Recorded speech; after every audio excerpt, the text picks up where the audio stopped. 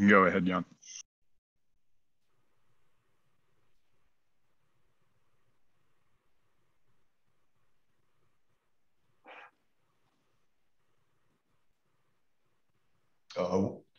Welcome everyone. Jan Russell here, Executive Chairman for Damstra. We've just clicked on to 9 o'clock, so I'll just give it another minute or so before we start to let all the attendees get access to this session.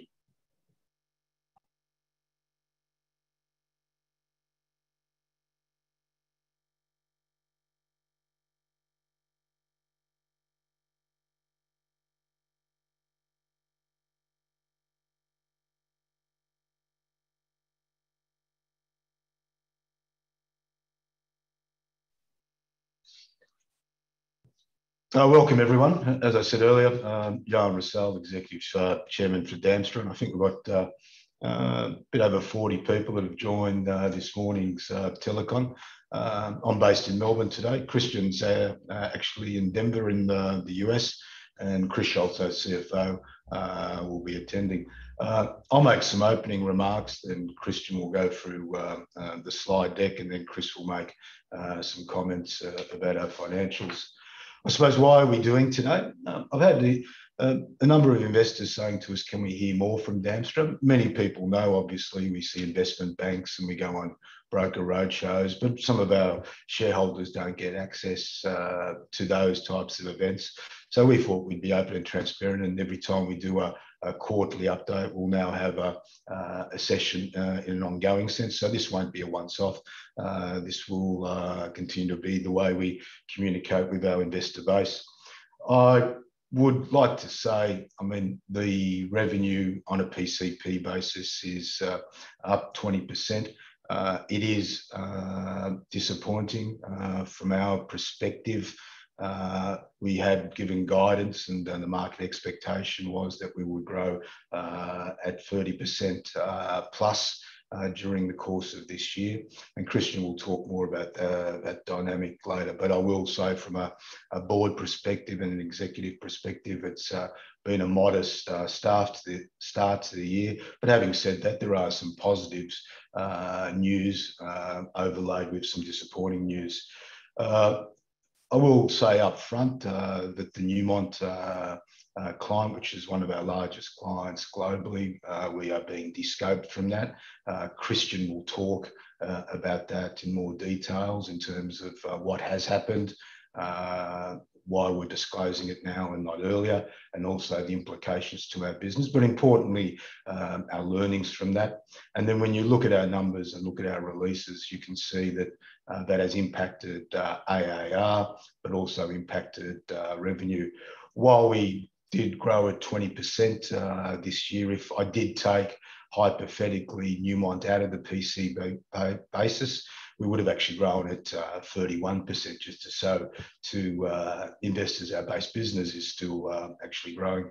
Some people then talk about clients. You know, if Damstra, are you having problems with Newmont? Are you having problems with others? I mean, Christian, myself, and the executive team have actually spoken to all our top 10 clients in the last couple of months, be it Glencore, NBN, John Holland, CBP, and we have incredibly strong relationships with them. And I think the evidence behind that, as we announced today, is we've just signed a new 5-year extension with John Holland, which we announced today, which is a validation of our relationship with them. NBN, which we previously announced, which was a contract extension, is going well and is actually above our internal plans. And recently, Christian met with senior executives of CBP, and we're talking about the quality of our relationship. And with CBP, we're on, I think, more than 30 locations across the country at the moment.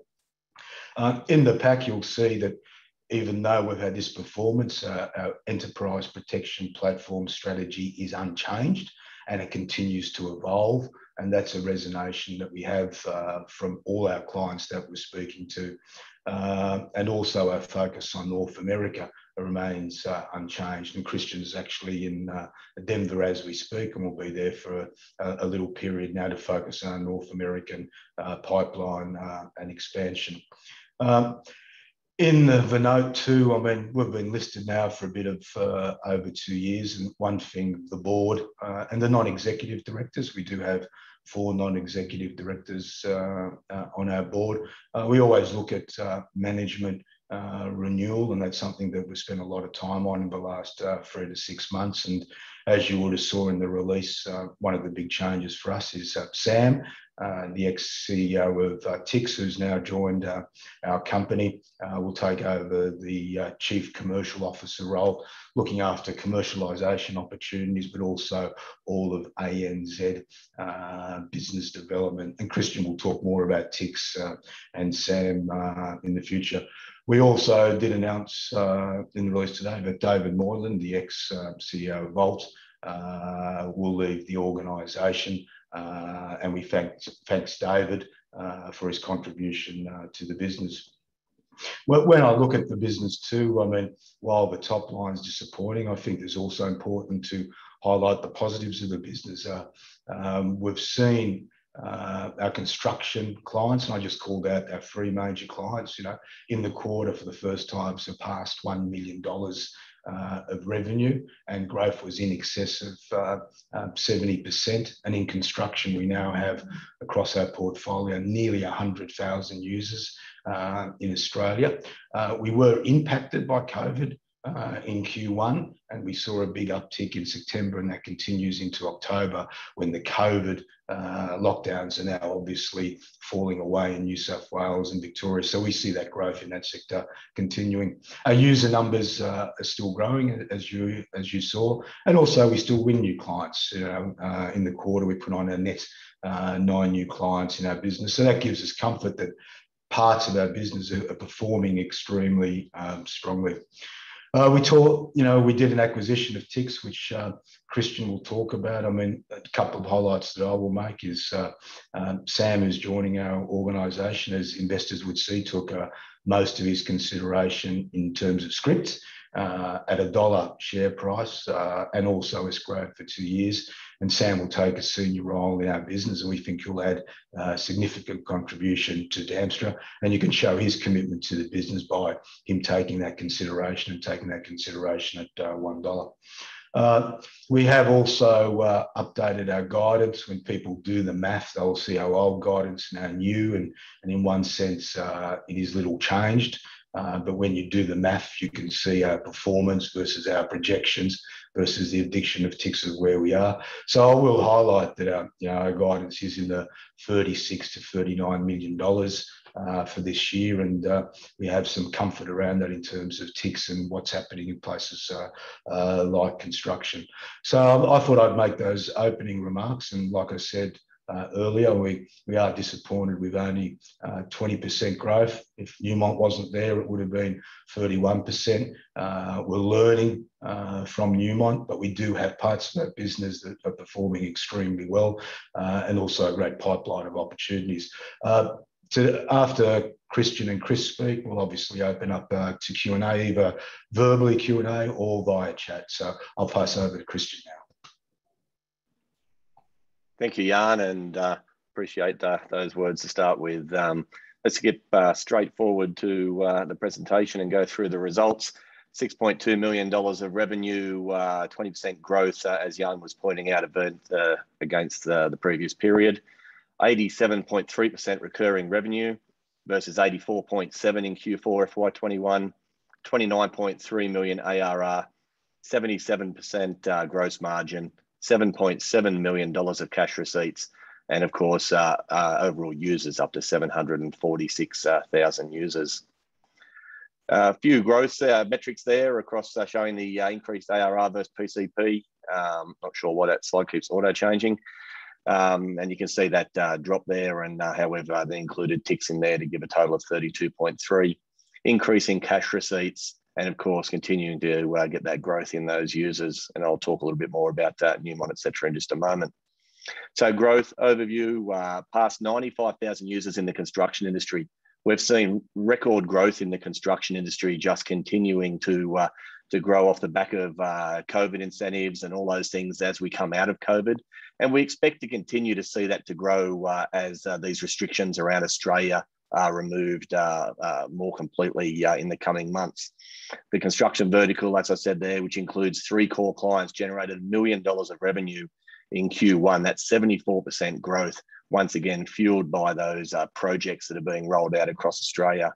The NBN contract is in full operation now, performing well ahead of plan. And of course, growth achieved in the quarter was negatively impacted by the Newmont de-scoping.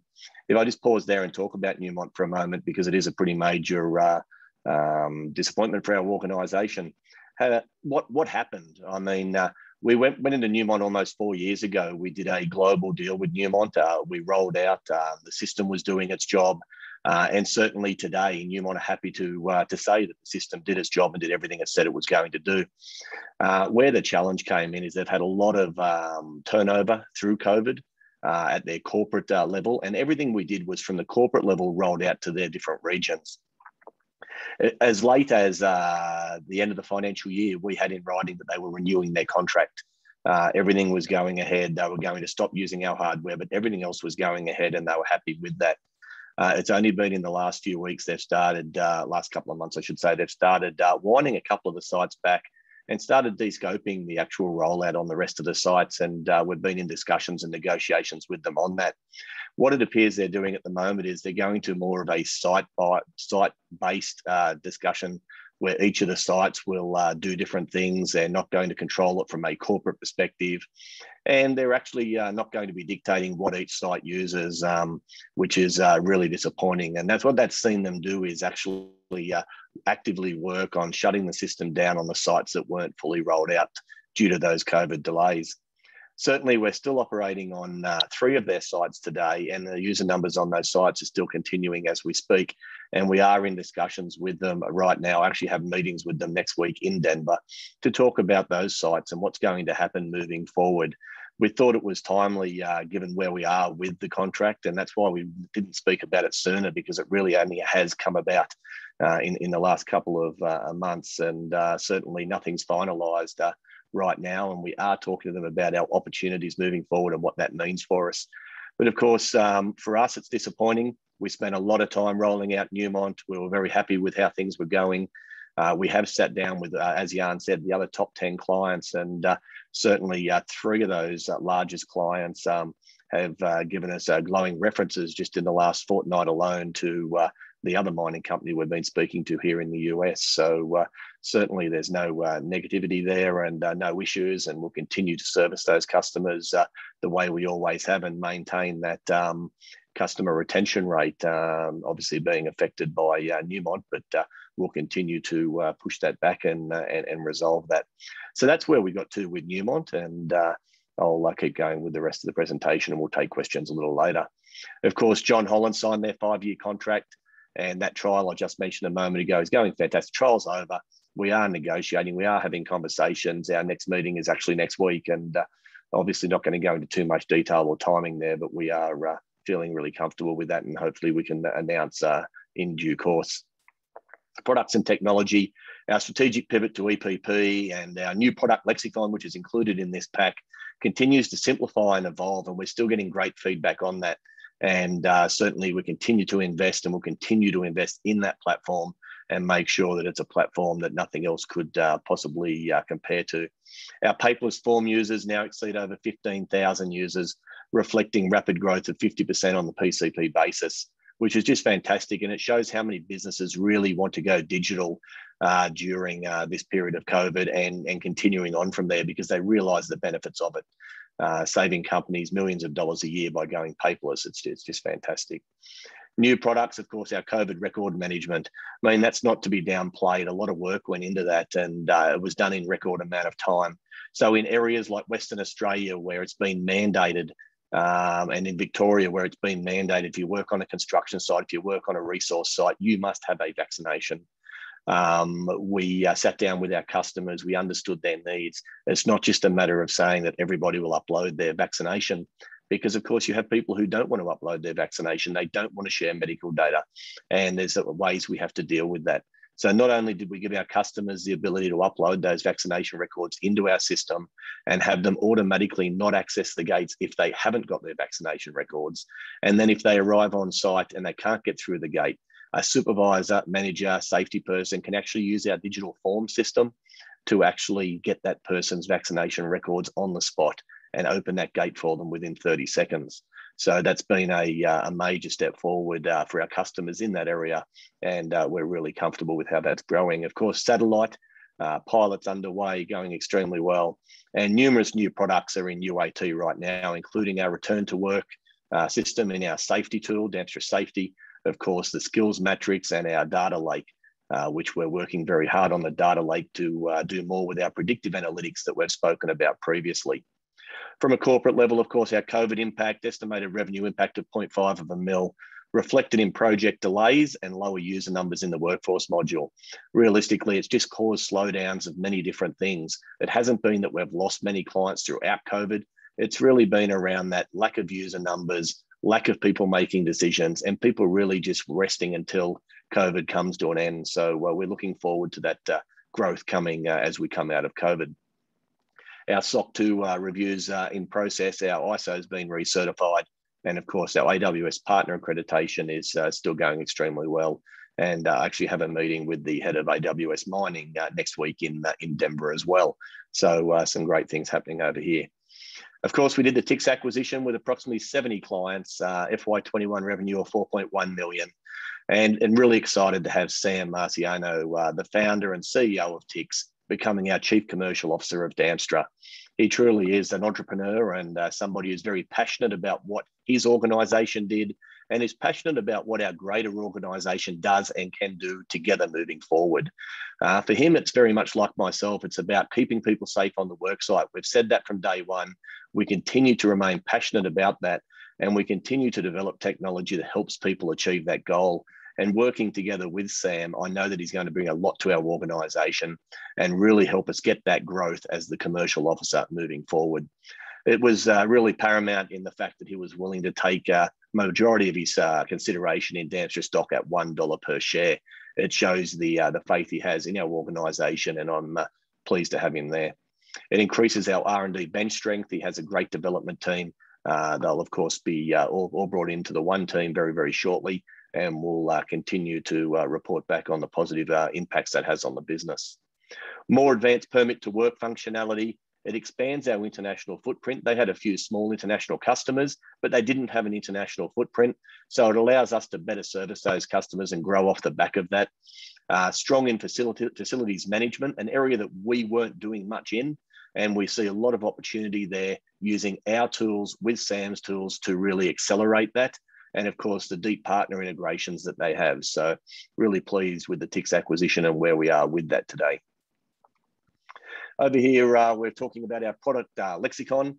Really important because, as everyone knows, we have done a number of acquisitions over the years, and we've got an ever-evolving product going down that enterprise protection platform route. And of course, the enterprise protection platform is made up of many different modules. But over the years, they've all been called different things, and it's got quite confusing for customers and new customers, and certainly our sales team. So we've spent the time with our new head of marketing based here in the US to pull together what our actual names are going to be and what that means. And we've actually shared this with our customers as well, and we've had great feedback. So the old Damstra Learning will now be called e-learning, and Damstra Solo will, of course, just be called Solo. Enterprise Protection Platform remains, and all those different names of what each module does is listed there. But it shows you the depth of our Enterprise Protection Platform and the power of all those modules working together. So we thought it was pertinent that we share that with you today. And we'll continue to evolve this as we move forward and add more functionality to the EPP as we work with our customers very closely. Our growth strategy, of course, geography, North America, key growth pillar. Continue to scale up the North American business, build out the UK business, and continue to build our user numbers via product cross-sell and increase client penetration. Of course, our verticals and channels, new verticals with facilities management and rail, areas we haven't really played in, but we've got great cross-functionality available through the TIX acquisition.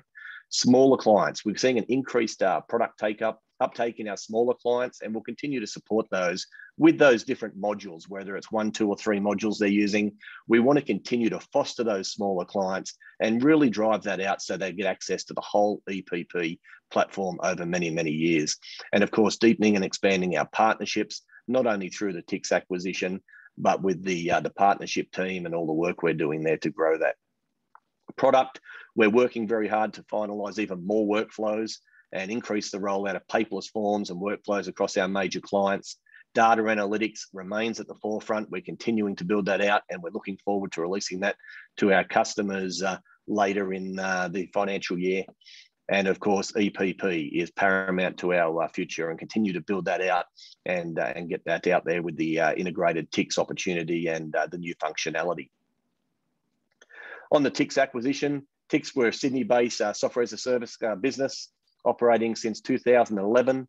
Total consideration of $18 million, comprising $2.5 million cash on completion, $12 million in fully paid ordinary shares issued on completion, and $3.5 million cash payment deferred for 12 months. Excuse me, a little bit dry over here in Denver. An additional $7 million comprised of issued shares payable to the vendors if certain performance targets are achieved in the 12 months following completion.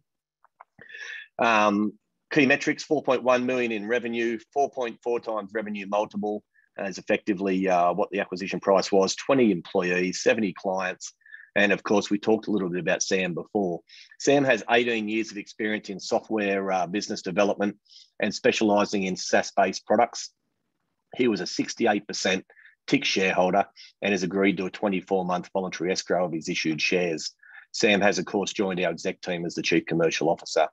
HB Technology was the other vendor, trading as Hunter Bay Partners, a direct investment advisory firm based in New South Wales, invested in TIX since 2018, 29% shareholder, and have agreed to a 12-month voluntary escrow of their issued shares.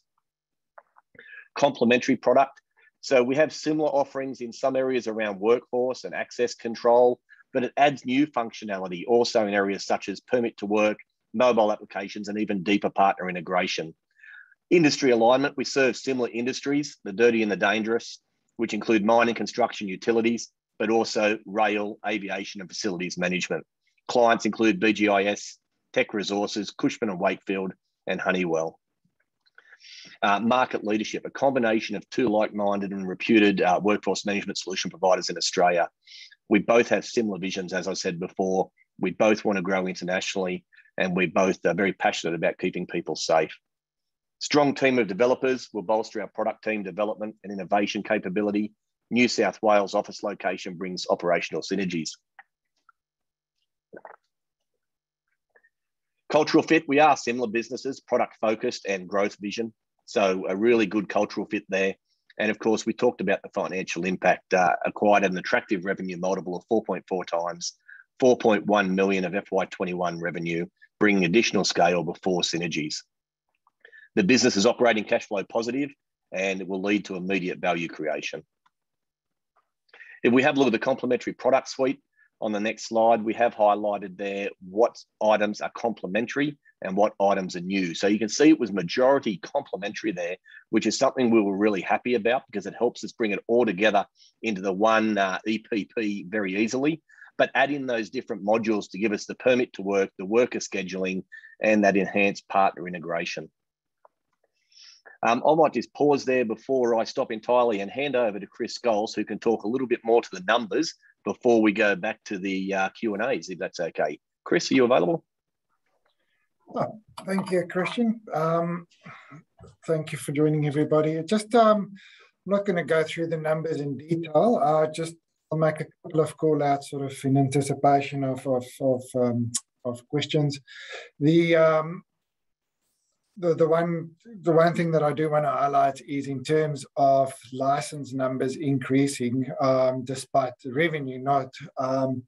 This is, again, it's all to do with the mix of clients and the mix of modules, and specifically we had a much higher ARPU revenue per user from Newmont. So that mix has sort of dropped down a little bit. We do expect that to increase again, though, as we bring these new clients on board. And then the other comment I'll just make quickly. So in our year-end presentation, we made quite a few comments around free cash flow and how we get back on a path to free cash flow. I will call out that we are still on plan in terms of expenses, and that number is still very achievable. It does depend on us meeting that guidance and our revenue targets, which we would expect to do going towards the back half of the year.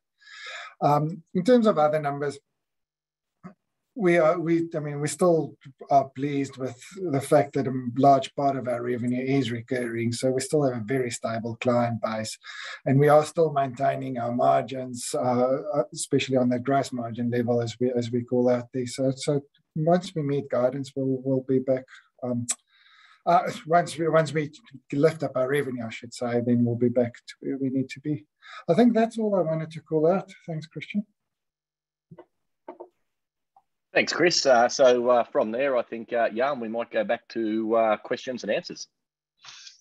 Yeah, hi everyone. A few people are putting questions via chat, but also happy to take them verbally also. So Ross, Matt, you might have to organise that if people want to ask questions verbally. Claude's asked a question. Hi, Claude. Thanks for joining.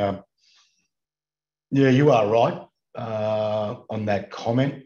I suppose there's a couple of comments to that. When I speak to analysts and shareholders, you get a really polarised view on guidance. Many people want you to have it with a strong assertion so they can measure the company's performance in terms of what they say and do they deliver. Other people, such as yourself, Claude, and I know you've said that to us before, is why do it? Because a number of listed companies don't do it.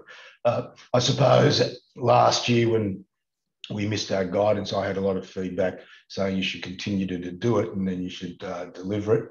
However, we are disappointed, I suppose, in December and November when our numbers were looking particularly strong. One, COVID came again, which has impacted our business, which was unexpected. And to be quite honest, we didn't expect this Newmont issue to occur. And there has been a little bit of slippage in these opportunities in the UK and US, albeit, as Christian has said, for both those opportunities, we're the only person standing in the room speaking to those clients.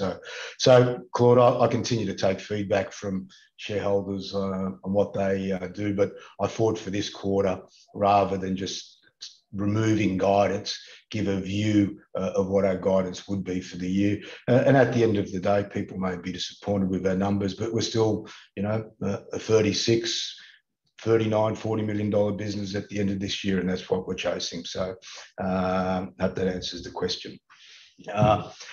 Andrew asks a question of, is our cost base being adjusted for loss of our business? Yeah, I mean, in terms of the plan, we don't disclose the business plan, but our revenue is down, but our costs are also beneath plan at the end of those. So that's something we balance. I suppose, Andrew, it's just a balance of the last thing you want to do is close down your developers, because you always want to keep your base product growing. You want to integrate new products and you want to develop new products, and you want to go forward in terms of developing a sales force to pursue those opportunities.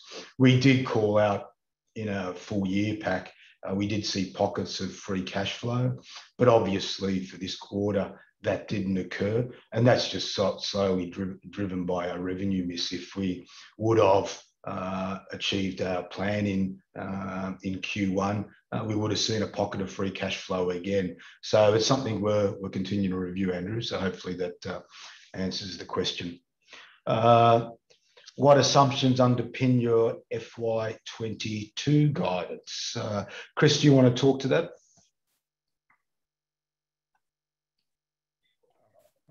Yeah. That's the thing. So guidance, we've got a cost base or a stable base of our existing clients, which we are not concerned about. So we do expect to meet our numbers based on that. But then there is an assumption on these new clients rolling out and kicking off those contracts being closed in this year and kicking off in Q3 of next year. So I suppose that is the one bit that we do need to for us to land to meet that 36 million. It's not an unachievable number. It's a very achievable number. But we will have to, like I said, we will just have to make sure that we land and implement those contracts within the next sort of 3 to 4 months.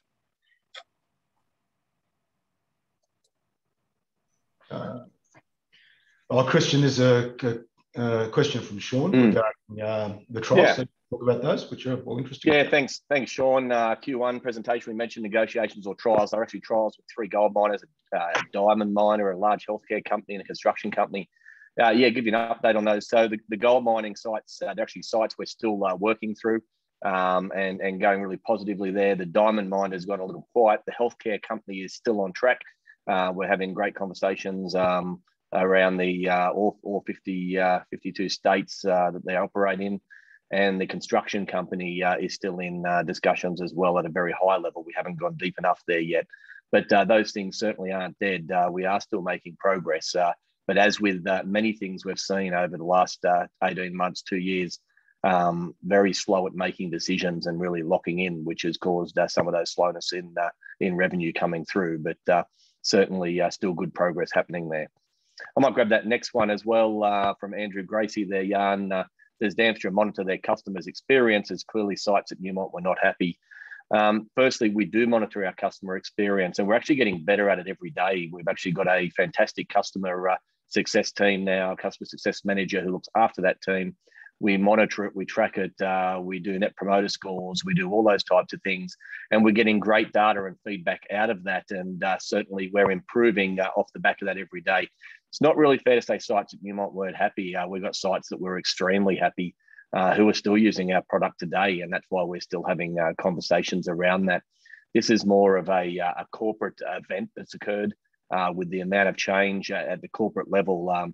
They shut their office in Denver nearly 2 years ago now, and have only just opened it up in the last few weeks. And as a result of that, a lot of people left their organisation. They didn't want to operate working from home. So they actually left the organisation and left the country in many places. And the new people that have come in have decided that they don't want to control every site. They don't want to have one system that they put in and be responsible for. So I think it's not a matter of any site being disappointed or unhappy with that. It was purely an event that occurred at a corporate level. Thanks, Jan.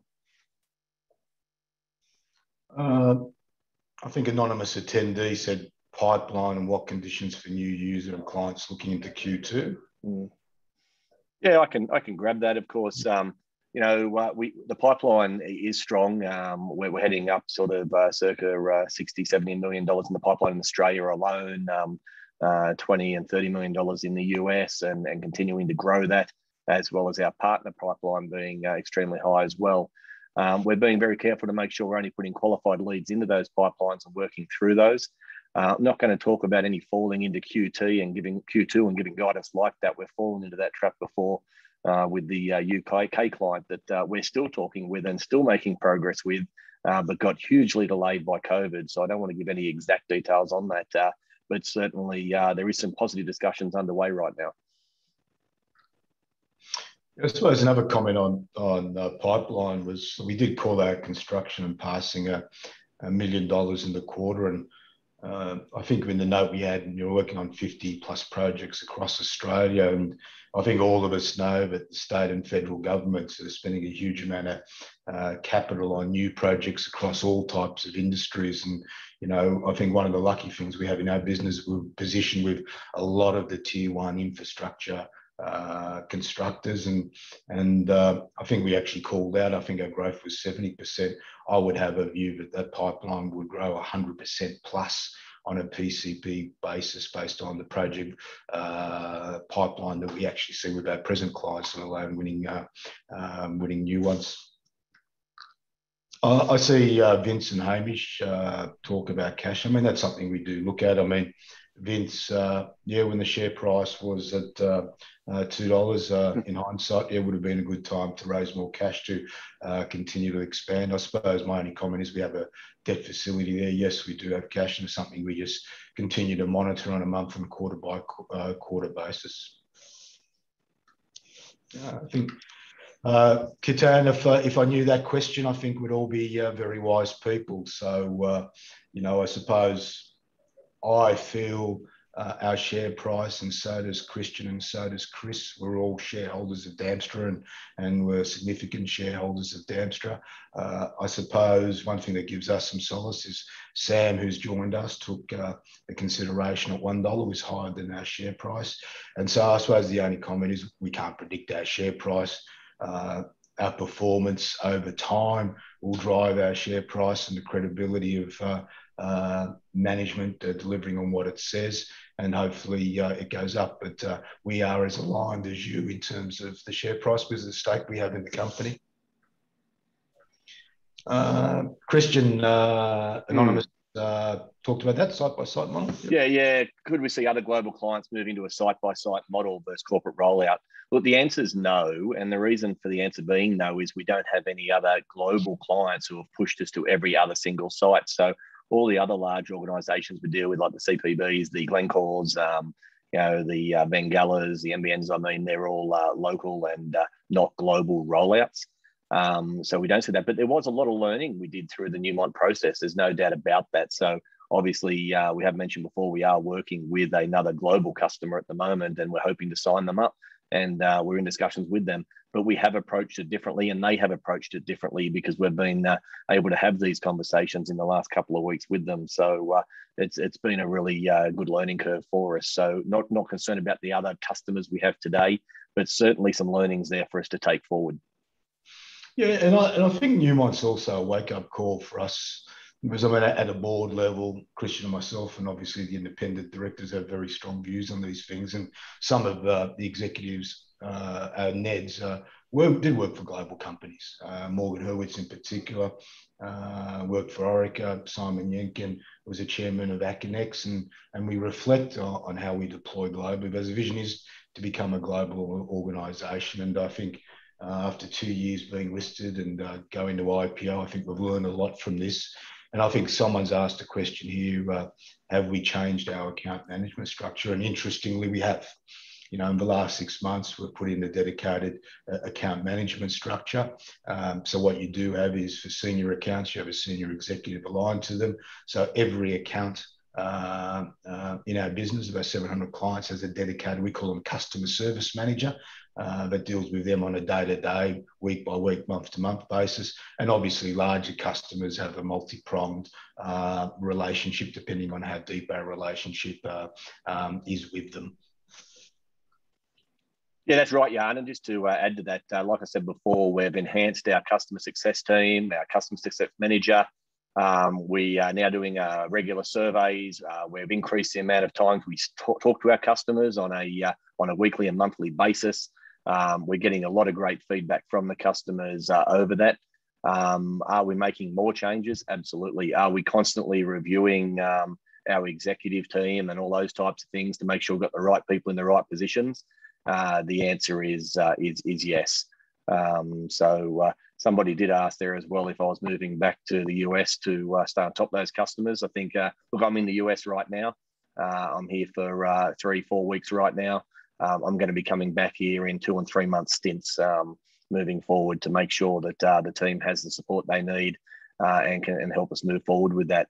Just to be clear, that's not what caused the breakdown of Newmont. I mean, even with me being back in Australia, we had a very close relationship with Newmont.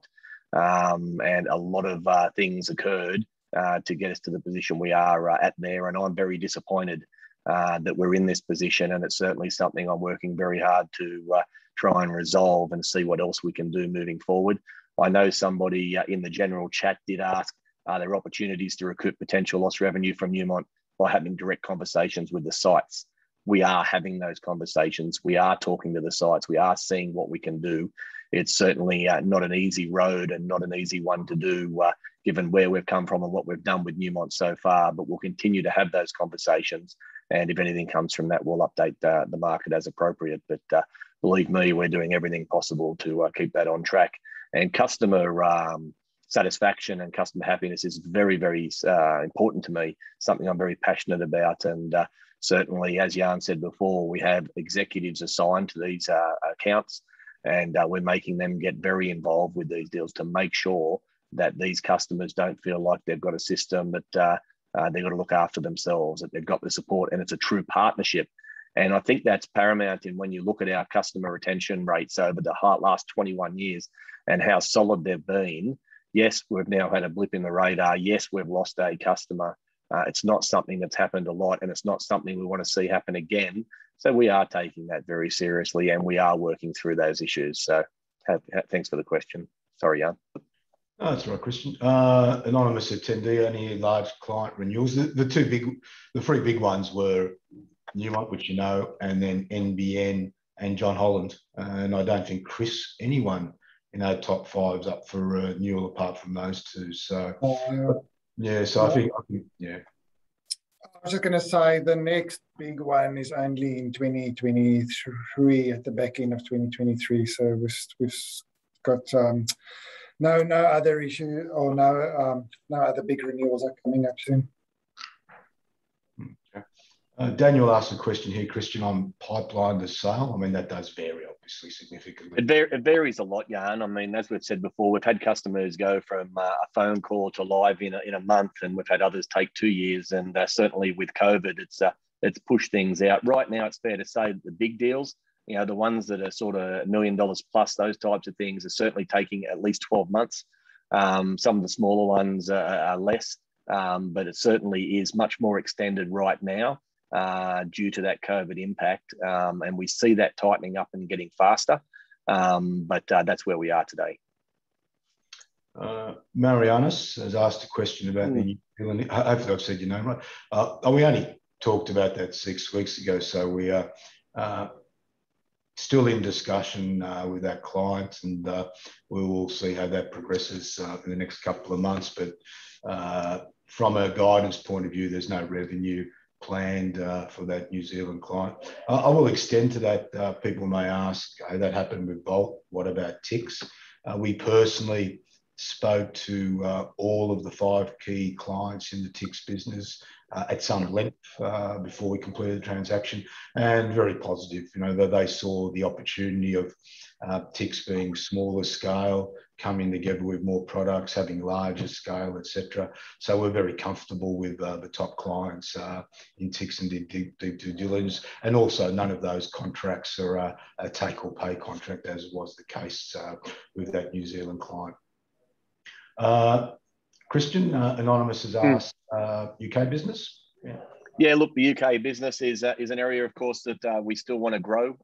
We have a full-time person still there helping grow that business. We are recruiting a new business development person there as we speak, somebody who can hopefully grow that business faster than what the last business development person did.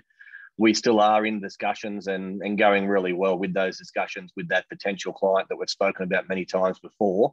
And we'll continue to support the UK business. There's also some TIX business in the UK as well that will, of course, be working to grow now that we have a presence there and TIX didn't. And certainly one of those conversations has already happened this week, which was pleasing to see. So some good things happening there. In 5 years, look, we as we've always said, we'd love to see more international revenue than domestic revenue, and that includes out of the US and the UK. So we have a way to go there, and we want to continue to grow that, but we are very keen on the UK growing. Yeah, I might grab this next one from Alex. Hey, as well, can you discuss the integration plan for TIX, i.e. revenue growth for TIX you expect, and cross-sales opportunities? Of course, TIX is a very solid platform and doing extremely well and continuing to grow.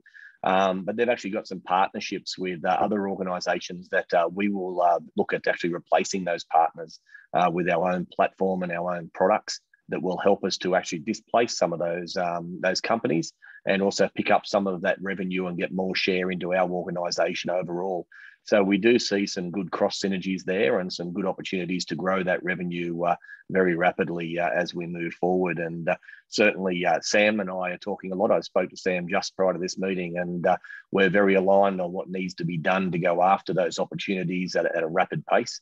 And of course, we will be giving TIX the opportunity over the coming period to work through some of their hurdles as well through that 12-month window. So we're really pleased with how that's going and continue to update you as appropriate. So, yeah, and back to yourself for the next one if you like. Oh, Chris, I'll get you to answer the next one. Yeah. It's Have we written down 100% of the ARR of Newmont? The answer is yes, we have. So we've not made any assumptions around that.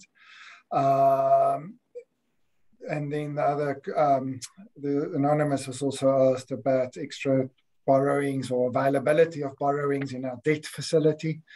As of the date of this report, it was 8 million was available. Now there's 5 million, of course, that is sort of in a second tranche, as we disclosed previously, but that is the current overall availability balance.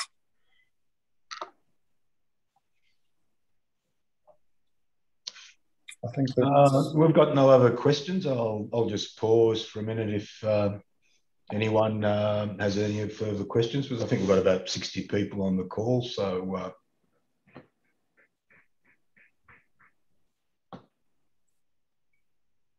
Vince is asking a question. Do you expect to be cash flow positive next quarter?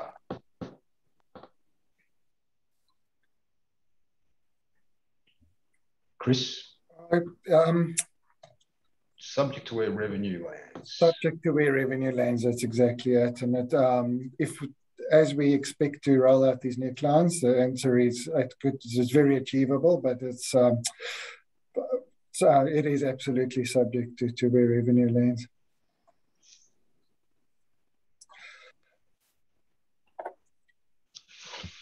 Just noticed in the chat, there was a question about the competitive landscape. Maybe one for you to talk about, Christian. Yeah. So not seeing a huge amount of changes in the competitive landscape to what we sort of addressed to the market at the full year results. There's a bit of merger and acquisition activity out there amongst some American companies and even some small Australian companies, and of course the little one we've done with Tex, but certainly nothing major changing in the competitive landscape. So nothing binding at our heels or continuing with EPP type of opportunities and those types of things. So yeah, that's where we are. Claude, you ask an interesting question. I don't think companies ever provide guidance on a quarterly basis, and obviously investors would love to see a monthly guidance and a monthly P&L, but all I can say is you run your business for the long term. The way we've looked at our revenue is on a client by client basis. A large chunk of our revenue will be underpinned by the recurring revenue. Obviously, then we have an assumption of what we will cross-sell in our base business. We have an assumption of what small clients will win, because they will add something to our business, and then we have a view of what new business we need to win to achieve that guidance. I think your questions are a bit deeper than that. We'll be transparent here that we need to get that guidance to win that US client that Christian is talking about, and also for UK to move forward. And then you take conservative assumptions too, Claude. Like Chris has said, we've written down AAR to 0 in terms of our guidance when we're telling you that verbally. But having said that, as of today, we're still on a number of Newmont sites. So that'd be a conservative assumption. So thanks for the question, Claude, and I hope that gives you some insight. Chris, anonymous. Yes. If 87% of revenues are recurring, should revenue not be highly predictable? So I think if the question is maybe similar to the previous one about why not give guidance on a quarter-by-quarter basis, we just responded to that.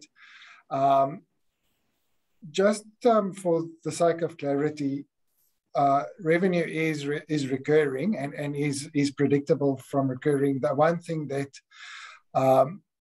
we are tied to is license, or the renewables, I should say, actually, as clients or contractors and licenses register and deregister on a construction site, for example. That's a little bit variable. So that's a one thing that does put a little bit of complexity in it. So those revenues are recurring, but they can cycle around depending on our clients' fortunes. But I think the question was more related to the predictability or the guidance for the quarter, which we've responded to. I might just pick up the next one, Jan, about the EBITDA margins. Yep, that's good. I think we have called out guidance for the year, and then we do expect for our EBITDA to maintain. I'll talk about that in a second. We don't call out EBITDA on a quarterly basis for various reasons, but we don't do it on a quarterly basis. In terms of our guidance, I'll just remind everybody that we went through, as we said before, Damstra as a company, we are very mature in terms of focusing on costs and keeping our costs under control in the first instance. And in the second instance, we also have quite a large percentage of our cost base is fixed.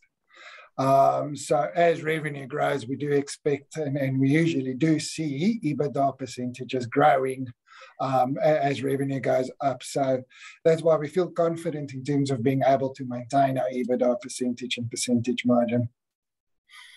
Yeah, just adding to that, Chris, too, and the other issue is TICS. So we've just closed TICS in October, and that will obviously impact EBITDA. But having said that, it won't be in a negative way. I think we disclosed in the acquisition on a free cash flow basis, an operating cash flow basis, TICS wasn't loss-making. And there are some synergies there. So when the business combines, we won't go through the journey like we did with Volt, which was an EBITDA and operating cash loss-making business. You won't see that impact with TICS. TICS should come out of the gate from additional adding revenue. It won't drag our EBITDA percentage down over the years. So that's why we reaffirm the EBITDA margin in our guidance. That's a correct comment, is it not, Chris, just to confirm?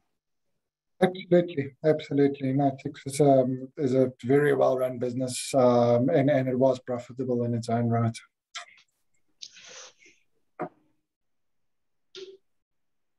Happy to take more questions, but I still see we've still got more than 50 attendees on, so obviously people are listening to us. But I'll give another 60 seconds.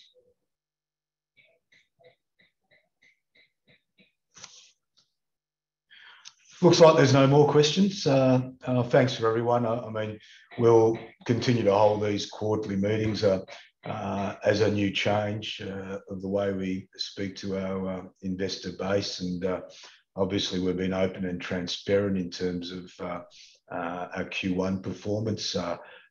Christian and I are unequivocal in terms of our passion for the business and the pipelines of opportunity that exist.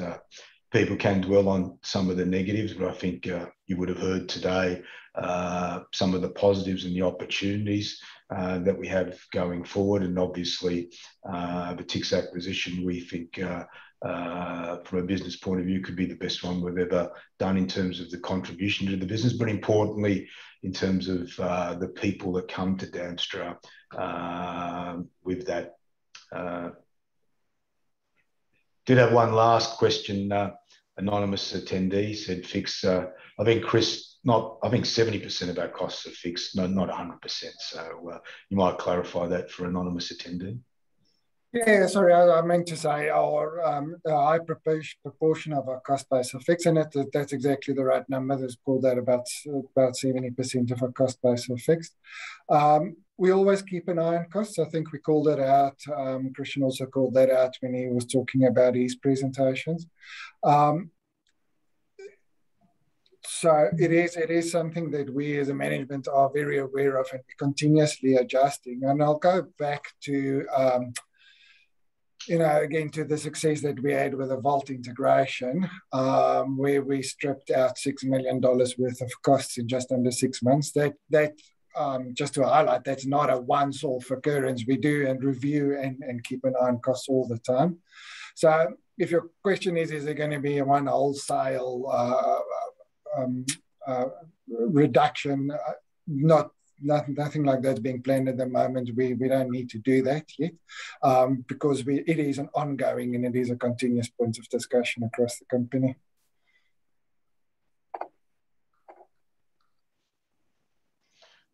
Ted asks in chat whether the meeting has been recorded. Yes, it is, Ted. So that will be available on our website, I think, in about 24 hours after today.